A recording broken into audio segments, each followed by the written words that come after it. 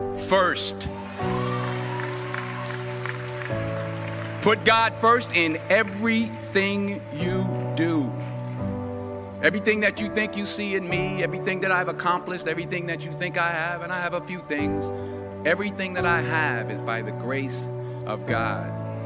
Understand that. It's a gift. 40 years ago, March 27th, 1975, it was 40 years ago, just this past March, I was flunking out of college. I had a 1.7 grade point average. I hope none of you can relate. I had a 1.7 grade point average. I was sitting in my mother's beauty shop. They still call it beauty shops now? What they call it now? Yeah, I was sitting in the beauty parlor. I was sitting in my mother's beauty parlor, and I'm looking in the mirror, and I see behind me this woman under the dryer. And every time she looked up, every time I looked up, she was looking at me, just looking me in the eye. And I didn't know who she was, and I said, she said, somebody give me a pen, give me a pencil. I have a prophecy. March 27, 1975, she said, boy, you are going to travel the world and speak to millions of people. Now, mind you, I was flunked out of college. I'm thinking about joining the army. I didn't know what I was going to do, and she's telling me I'm going to travel the world and speak to millions of people. Well, I have traveled the world, and I have spoke to millions of people. But that's not the most important thing, the success that I had. The most important thing is that what she taught me and what she told me that day has stayed with me since. I've been protected. I've been directed. I've been corrected. I've kept God in my life, and it's kept me humble. I didn't always stick with him, but he always stuck with me. So stick with him in everything you do.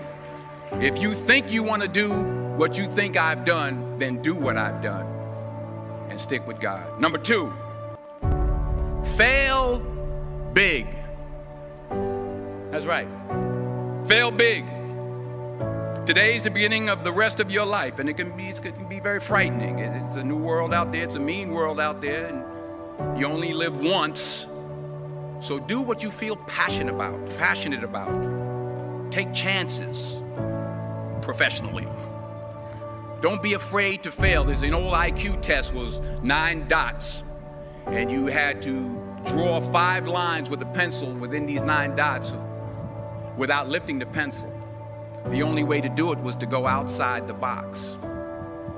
So don't be afraid to go outside the box. Don't be afraid to think outside the box. Don't be afraid to fail big, to dream big.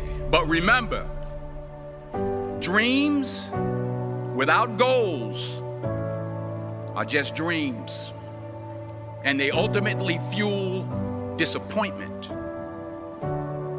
So have dreams, but have goals.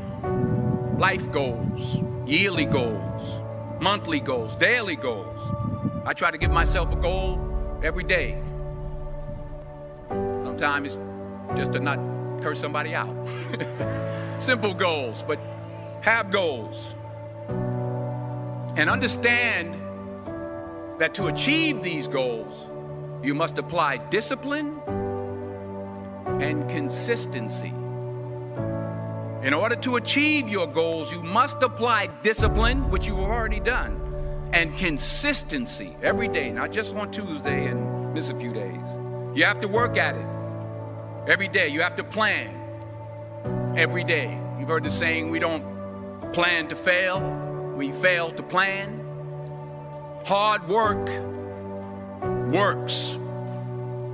Working really hard is what successful people do. And in this text, tweet, twerk world that you've grown up in, remember, just because you're doing a lot more doesn't mean you're getting a lot more done. Remember that. Just because you're doing a lot more doesn't mean you're getting a lot more done. Don't confuse movement with progress. My mother told me, she said, yeah, because you can run in place all the time and never get anywhere. So continue to strive, continue to have goals, continue to progress. Number 3, you'll never see a U-Haul behind a hearse. I'll say it again. You'll never see a U-Haul behind a hearse. I don't care how much money you make, you can't take it with you. And it's not how much you have. It's what you do with what you have.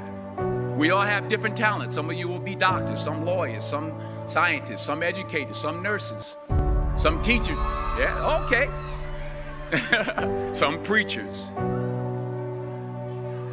The most selfish thing you can do in this world is help someone else. Why is it selfish? Because the gratification, the goodness that comes to you, the good feeling that I get from helping others, nothing's better than that.